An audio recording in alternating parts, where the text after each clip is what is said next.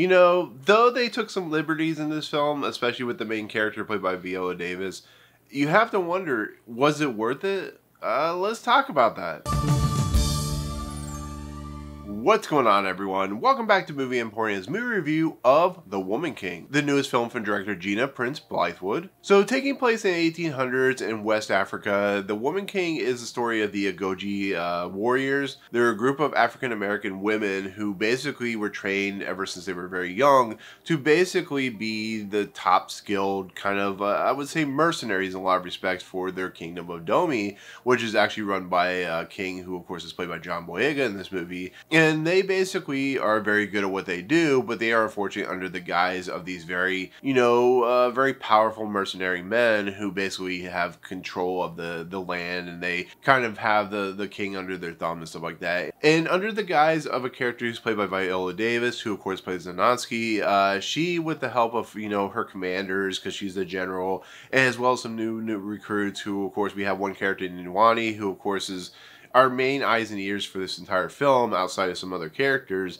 But basically the story is an action adventure, kind of look into the world of the Agojie tribe and just kind of how they operated and how they kind of, excelled upon the situation at hand while dealing with some personal issues and situations that they had to deal with when it came to the slave traders and when it came to, like, their place in the world, and just how they have to deal with the mercenaries that they kind of are having to deal with in the, very kind of unfortunate violent situation. But basically it's, that type of movie. It's, very much just an experience about what this world is like and these people that kind of rose up to the occasion. So we have to talk about the elephant in the room first before I get into my actual thoughts of this movie. This movie has been put under some coals of some fires recently, and is not all for good purposes. And what I mean by that is there has been some stuff pointed out about the inaccuracies of what the Agojie tribe and the Dahomey Kingdom of Dahomey and all that stuff. The fact that, Zanonsky's character, the Viola Davis character, is not real. The fact that the slave trader stuff is being accused of not being prevalent, which I think it is actually pretty prevalent in this, and the kind of way they want to move past it.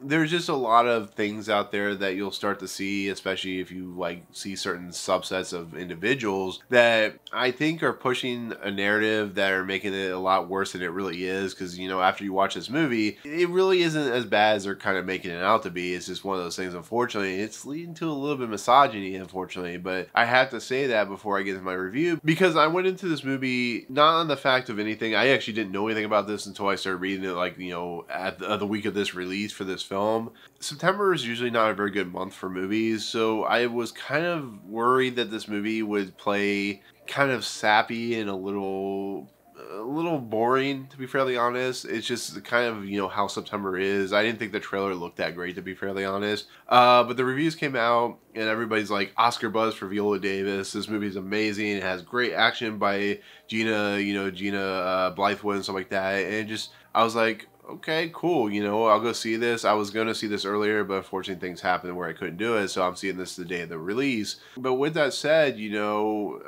going into a movie like this not really expecting much, I gotta say, sometimes that's a good thing. Sometimes that's a pleasant surprise, because this movie is definitely a pleasant surprise. It's actually quite awesome, to be fairly honest, because it's a movie that not only has some really kind of deep messages, it has some really potent messages about the world that is, back in the day, and how, women can actually rise above their state in life, and they actually can be very powerful, and how there is actually a tribe out there, or a warriors out there that are actually, were these types of people.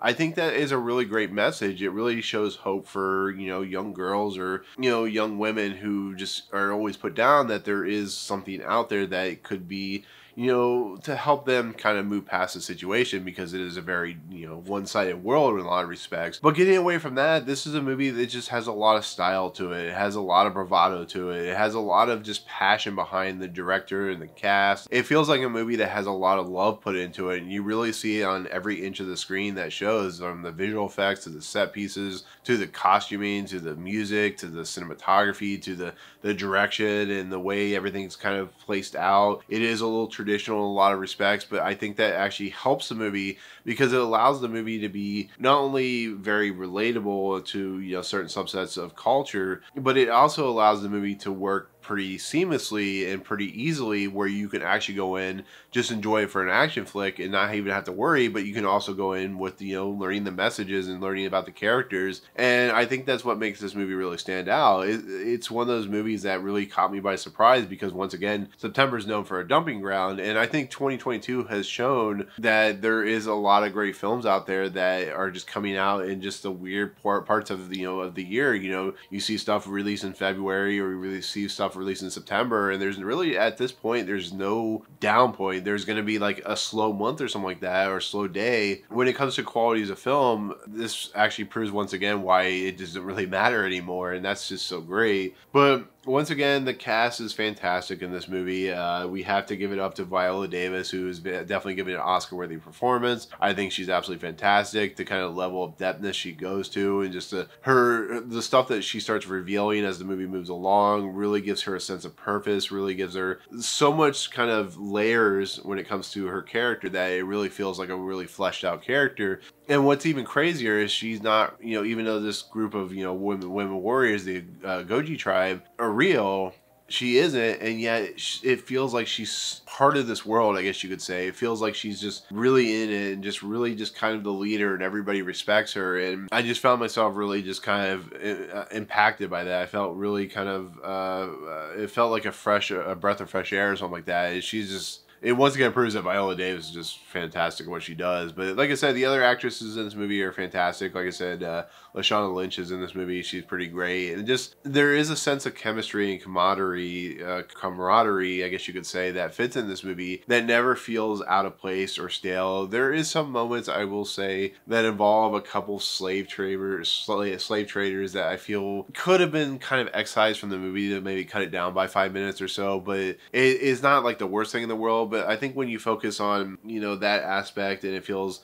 a little too kind of thrust in there into the movie, it can be a little kind of cumbersome. But like I said, it doesn't take the impact away from what this movie is doing and how really kind of great it is in the long run. So with that said, it's a movie I highly recommend. It's also a movie that kind of hit me close to kind of just when it comes to the messages it has. You know, like I said, it is definitely dealing with, you know, the racism aspect, the idea of just how bad the situation was for them. Yes, it won't go as far as some people are claiming it will, but I think it does just enough that it does set itself apart, and it allows these group of individuals to kind of shine in their moments when they have the action set pieces. And on top of that, the violence is actually warranted for what they're doing, so I really love that as well. So, but in the end, really enjoyed this movie. Really definitely recommend it. I think it's something that, you know, if you go in with, you know, a set of expectations when it comes to, you know, what this movie is trying to represent, what it does, if you go in for the action, I think you'll really enjoy it. And I think